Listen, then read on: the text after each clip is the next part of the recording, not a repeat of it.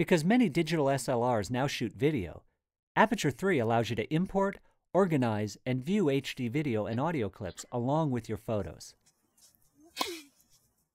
When importing, they'll appear in the import window just like your photos do.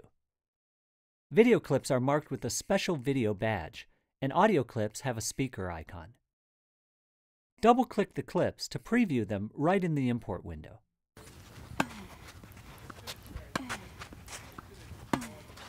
Double-click again to return to the import browser. Once you've imported videos, you can play them back in the viewer. Playback controls appear when you move your mouse over the viewer. You can also play your clips in full screen mode. In the metadata panel, you'll see the duration, size, and frame rate for the video clip. And you can add metadata exactly the same way as you would for photos. Use the Action menu to set a poster frame for each clip.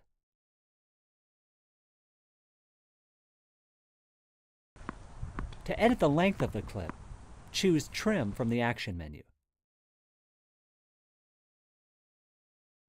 Then drag either end of the yellow selection frame to set the start and end frames.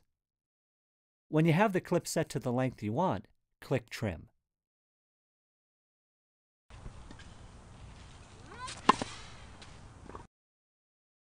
You can also turn a single frame from a video clip into a new JPEG image. Just choose New JPEG from Frame from the Action menu. A new JPEG appears in your Aperture library, and you can enhance and adjust it using Aperture's standard adjustment tools.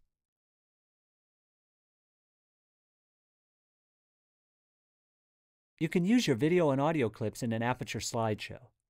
Just drag and drop the video where you want it to play. Audio clips can be dragged into a slideshow as part of a multi-layered soundtrack.